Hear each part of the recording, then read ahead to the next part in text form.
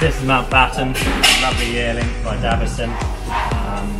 It's great to have our first horse for Diva Racing, and I hope he's going to be a good horse to get going with. You can see he's lovely, big size to him, nice, good-natured, straightforward, attractive colt, and yeah, we've been really happy with him so far. He's up cantering away in Lambourn. He's just going to start doing a couple of bone training, faster sprint ups, just sort of going into Christmas, and then we'll build him up in the spring. And at this stage he looks like a horse that should be out in the early part of the season, whether it be over 5 furlongs in April or 6 furlongs in May, June time. He'll tell us in the spring. At the moment, very, very happy. He's doing well.